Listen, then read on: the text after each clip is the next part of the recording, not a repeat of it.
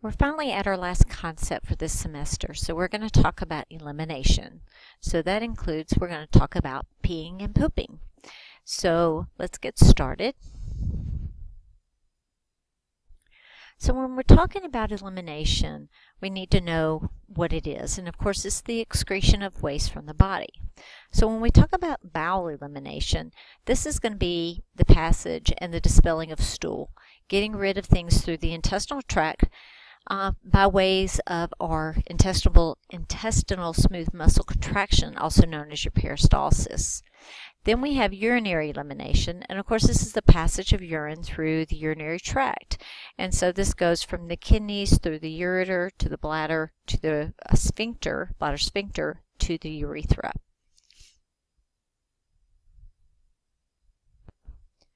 What I'd like for you to do is to make sure that you go back through and review your anatomy and physiology dealing with the GI system and the GU system.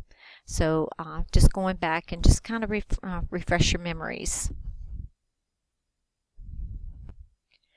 I really like this slide when it talks about elimination, and it splits it up into renal and intestinal. So when you look at the concepts and how things interrelate with each other, when we think about renal, one of the things is retention, and of course this is the retainment of urine in the bladder. And when urine is retained in the bladder, someone is feeling very full and they get uncomfortable, and so the bladder becomes distended. We do know that urinary retention and the lack of being able to eliminate all the urine out of the bladder can cause an infection. So when we look at bladder distension, I'm not sure if you learned how to do this yet or not, but when you assess a patient, the most quickest way to assess if they have a full bladder is just by palpation, and this is feeling that fullness over the suprapubic area, and you will be able to feel that, and that means that the bladder is full. If you can feel it, it's full. So bladder distension. The other thing is control. This is actually having to deal with incontinence, so having the inability to be able to control urine or leakage of urine through the sphincter and out through the meatus. Again, both of these can actually lead to discomfort as well. So your incontinence and control, also to your retention, can all lead to discomfort. When we talk about the intestinal tract system, retention of stool can lead to constipation, the inability to be able to expel the stool. It becomes very hard to eliminate. This can also bring us to intestinal control, and this can lead to incontinence. It doesn't necessarily mean if someone's incontinent of urine, they're also incontinent of stool, and vice versa. So again, constipation and that retention and also incontinence can both lead to discomfort. So when our patients have a loss of control of either urine or feces, it makes us think of three issues. One of those is the skin breakdown. And remember when we talked about tissue integrity and we talked about incontinence with that concept, the skin can break down due to the acidic makeup of the urine and or the feces. So it's very important that we keep our patients clean and dry, making sure that we do good peri-care, we clean their bottoms, soap and water, soap. If we have to use some type of barrier method, let's do that. But it can definitely be one of the top priorities for skin breakdown, especially in those areas. The other thing is it changes their daily activity. Imagine going through each day and wondering, am I going to have an accident? Am I going to need another Depends? Do I need, what do I carry this in? So it starts to affect your daily activities. Not knowing if I'm going to, when I'm going to have to go to the bathroom, and can I get to a bathroom? Can I get up to a place where I can go change?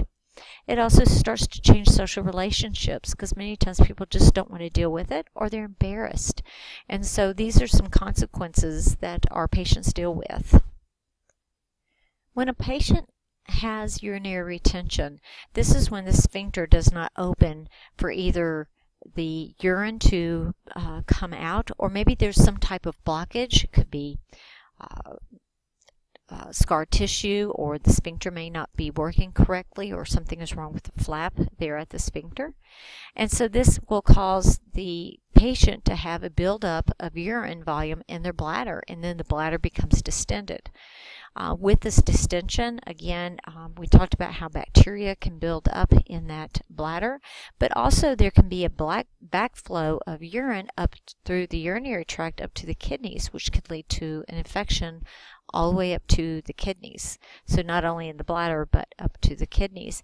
Also, too, sometimes we may have patients who may have to have the ureters, urethra, or even the renal pelvis dilated to help to open those tubes for elimination. If a patient is having difficulty with retention, this could lead to pyelonephritis or renal atrophy, where the kidney isn't working and it starts to die off, or it can be an inflammation or an infection. So it's very important that we keep this urine flow and keep things flushed out. So we're going to look for those blockages. One of the reasons for bowel retention is ignoring the urge to go, or someone has decreased peristalsis. Ignoring the urge to go can be from little kids who are afraid to go to the bathroom. They're afraid they're going to get flushed down the toilet, so lots of times having a bowel movement is the last thing they're potty trained with. Or it's not cool to go to school, or it's not the right time. It's an inconvenient time, you can't find a place, you're traveling, maybe on vacation. So you ignore that urge and you wait until a better time to go. Or it can be due to decreased peristalsis, which is lots of times comes from either opioid or medications or pain medications, or someone who's been immobile, and so we want them moving around to increase that motility. When someone does have bowel retention, it can cause the stool will remain in the rectum and it will begin to harden and dry, and so it's harder to pass, which will lead to constipation. If someone cannot expel that stool, sometimes it is retained in the rectum and it can't move, and then more stool moves down and it begins to harden, and someone can become what we call impacted. Now there will be a little bit of leakage of watery stool from around that area, but this has to be digitally removed. It is difficult, it's painful for the patient, and sometimes we also see this in our patients who have some type of, who's had a stroke, or maybe some type of paralysis, and some of those patients get impacted very easily, and so they have to be disimpacted on a regular basis. So let's think about some of our populations at risk. So when we think about age, which I'm going to bring us down to below, but gender, men seem to be able to go easier than women, and more on a regular basis, usually more often. Might be due to diet and exercise and increased metabolism. That will help men to go more than women. Women seem to go less and have more issues with the bowel. Race, I'm really thinking more of culture, and this would have to deal with the types of foods someone eats. When we think about our populations at risk for bowel and urinary elimination, children, especially our little toddlers who are learning to potty train, some of them are afraid to go to the bathroom. So they may hold it, or it's a strange place, or they're afraid to go. Some of them are afraid of the toilet, afraid they're going to get flushed down. Little kids want to play outside and don't want to come in, so they hold their urine or their stool and this can actually lead to problems if they do this on a continuous basis. In school, a lot of kids don't want to go to the bathroom at school, so they'll hold it, which can also increase their problems. Our pregnant women, when the uterus starts to grow, it actually is tilted back, and it's actually putting pressure on the bladder. So when a woman's first pregnant, the beginning growth of the fetus in the first trimester will put pressure on the bladder, and she will go quite often, a lot more frequently than she normally goes. Within the second trimester, it lifts up off the bladder. She may not have issues with going to the bathroom frequently to urinate, but then she starts to have problems with some constipation. The intestines are kind of pushed upward, and also to the stomach, it becomes flatter, and so it's not as round and can't hold as much. So her not being able to eat as much as she could in the past, plus the intestine, and then the colon is also pushed back, so there's not a whole lot of room there. So she starts to have issues with constipation. And the third trimester, as the uterus becomes very enlarged, the issues with constipation and the passage of stool is increased, but now the whole weight of that uterus and the baby is now resting on her bladder again. So she's going to go to the bathroom very, very frequently. As we age, we don't eat as often, we don't drink as much, and we lose that thirst sensation, we start to lose our taste buds, we don't eat as much food, and we're not as active. So our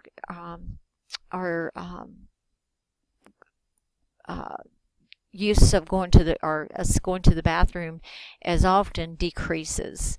So again, you won't see someone elderly having a bowel movement and on a regular basis, or as often as they were, and not going to urinate as often as they were. However, the elderly are very fixated on their stool. They're very upset if they haven't gone at least once a day, or some of them are even worried that they haven't gone after each meal. And so we do run the risk of our elderly patients abusing laxatives to help them to go to the bathroom, which can actually lead to constipation, because the peristalsis starts to decrease because it doesn't work on its own. It's used to the motility from the laxative, and it also causes dehydration because of the fluid that is lost along with the stool, and can cause many individuals to have diarrhea. So those are some of the issues in our different populations. What I'd like for you to do is also to make sure in class that you look over your diagnostic tests along with your medications, and please make sure that you're reviewing for your key terms quiz the week we come back from Thanksgiving. So please make sure you do review that and are ready for class. When we talk about some of our diagnostic tests, some of our lab tests or urinalysis, and this is looking at specific gravity, we're looking at for white blood cells, red blood cells, kind of find out what's going on in the urine and breaking it down. We can also do your BUN, which is a blood urea nitrogen test, and creatinine, and this is looking at kidney clearance and how well our kidneys are functioning. It can also tell us if our patient is dehydrated or not. The other thing is we're going to do a culture, so we can actually do a test to see if we have our patient on the correct antibiotic. So is it a gram-positive or a gram-negative stain that's causing an infection? And also to if not, we can change the antibiotic. Usually they will give them a broad spectrum antibiotic such as Bactrim or Cipro until we get the cultures back. We can also check for occult blood, and occult means hidden. So it may be hidden blood in the urine, or it could be hidden blood in the stool. Sometimes we can actually see the blood. A patient will urinate and you'll actually see bloody urine or pink tinge to the urine, but other times we'll get the analysis back and there are red blood cells, and we don't even see it in the urine, but it's hidden, so it's occult. Same thing with the stool. We can get a stool sample. Yes, and nurses do play and poop. We have our sticks and we get right there in the middle of the stool, and we get our sample, and we'll send that off to the lab, and they'll tell us if there's blood in that stool. Sometimes our patients do have a bloody stool, and you can actually see the blood, or they'll have the dark tarry stool. So it just depends, but if it's occult, that means it's hidden. We can also do different tests and scans. We have x-rays, CT scans, MRIs. If with the MRI or ultrasound, sometimes they will want contrast. It's very important that we ask our patient if they're allergic to iodine, or if they're allergic to shellfish because of the dye that we use. So it's very important that we ask about that. And the most important thing is knowing how to prepare our patients for the test, and then how to prepare them for after the test and what to expect, such as, do they have to have an empty bladder, or does the bladder need to be full? Do they need to have a clean bowel? Do they need to be MPO? Do they have to lie still?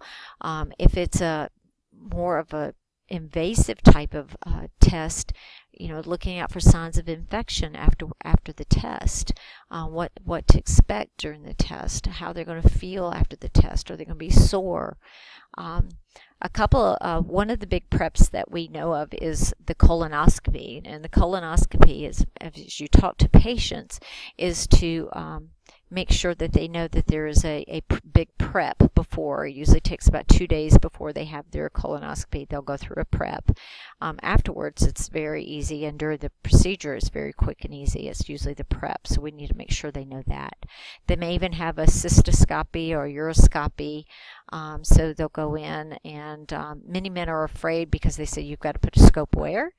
And what we'll do is we do let them know that we do insert lidocaine to help to numb them up before we put this in. Sometimes we may have to dilate the urethra with, it's a type of metal rod like thing that they'll stick in there, and they increase it by a little bit in size each time to help to stretch the urethra. Or they may have to lie on a table, fill up their bladder, and maybe pee on the to see a urine flow study to see how the urine passes through the body, and that can be very distressing for many patients because they just cannot go to the bathroom laying down on a table. Also, we may do a test where we have test and see how well the bladder empties, and we can have our patient, I think it's 2 liters of water they'll have to drink, and they have to be completely full, and then they'll do an ultrasound on the bladder with it full, then they'll have them go void, and then they have a post-void ultrasound to see how well their bladder is emptying out if they've had issues with infections.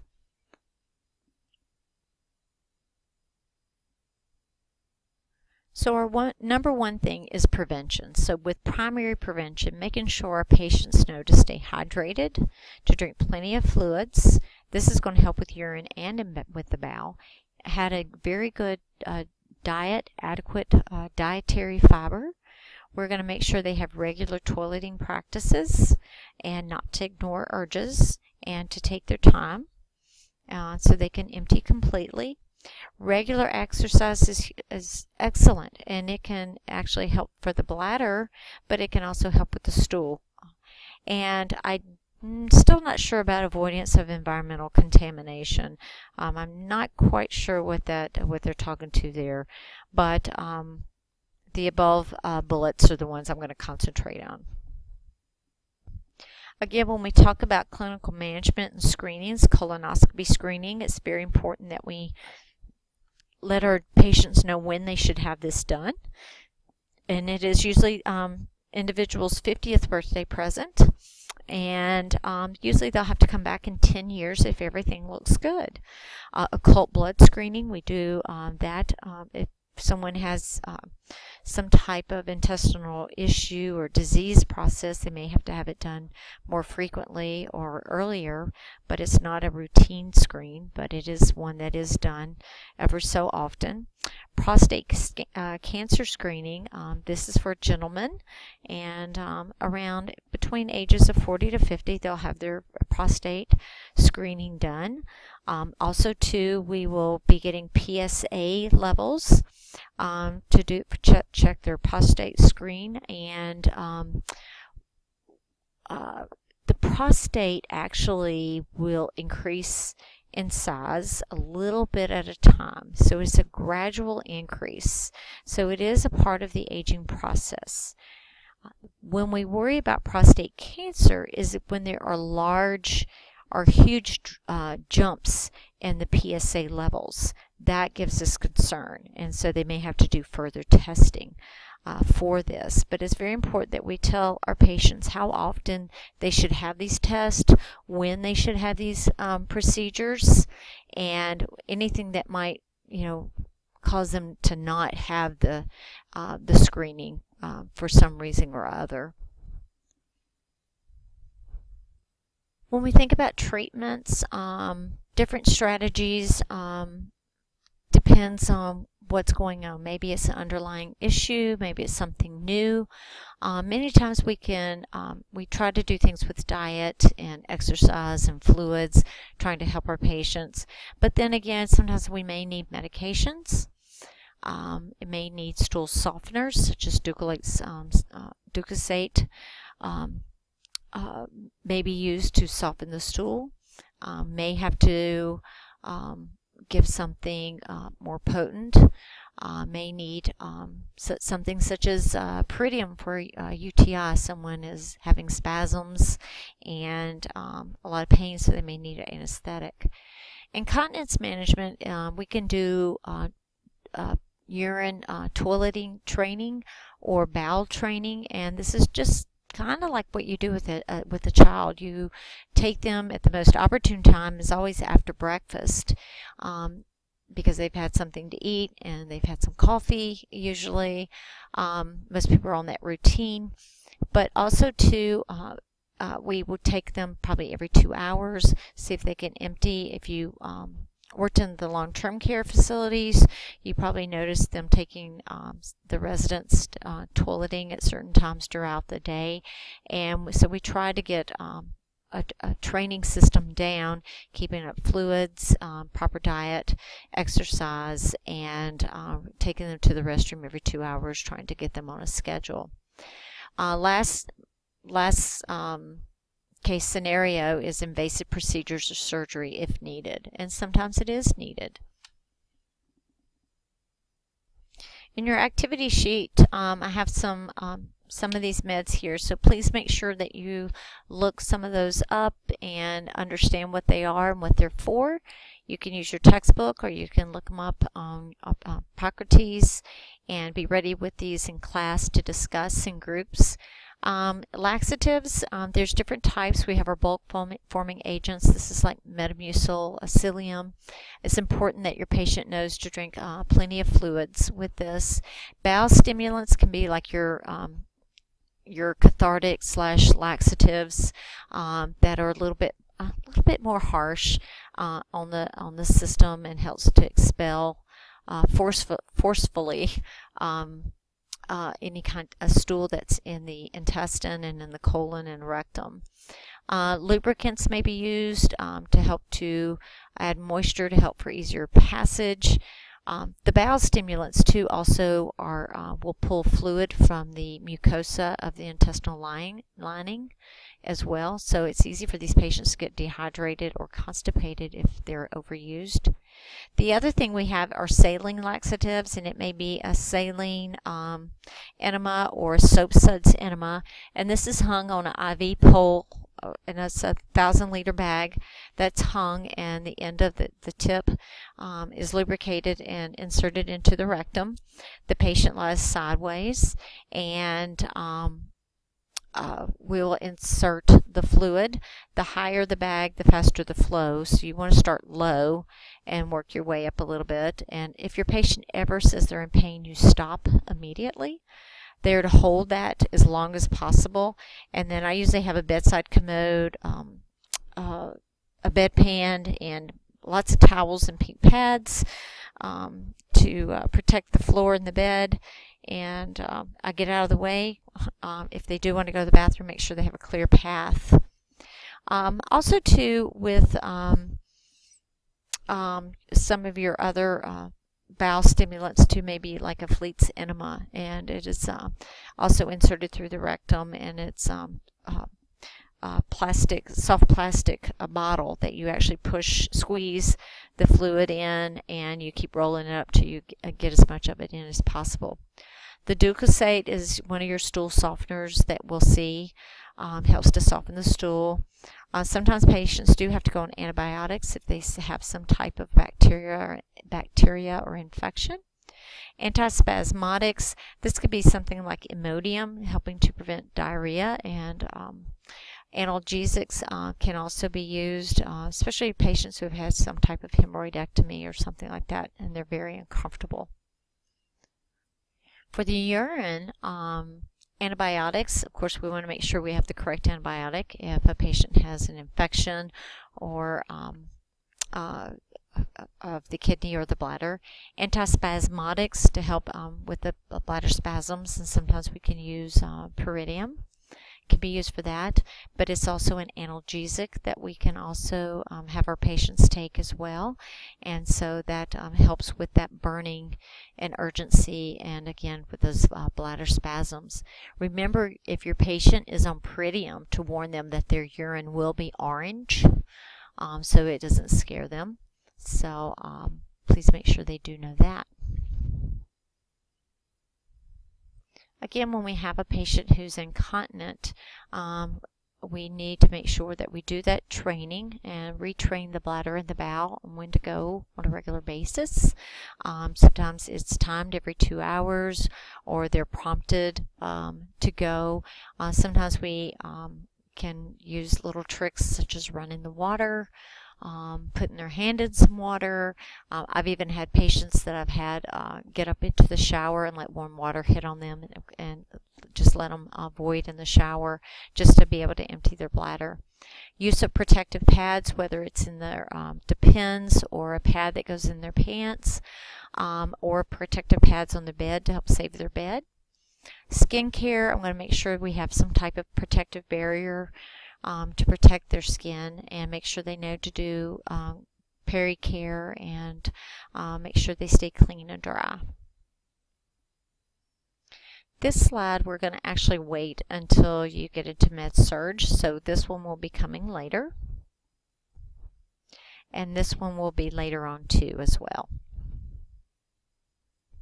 So as we start putting things together now, as you can see, when we have the concept of elimination, now we can start using some of our other concepts such as nutrition and how it can affect elimination, and cognition, how that can affect elimination.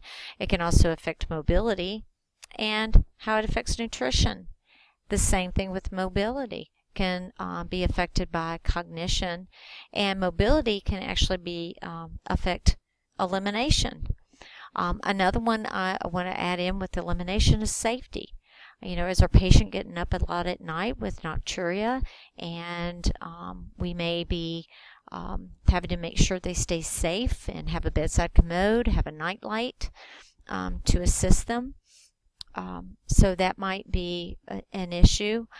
With nocturia, we usually have the patient not drink after a certain time at night. On the average, we say 2 hours before they go to bed, but if they're still having a lot of nocturia, we may bump it back to every 3 or 4 hours before they go to bed. It just depends on that patient.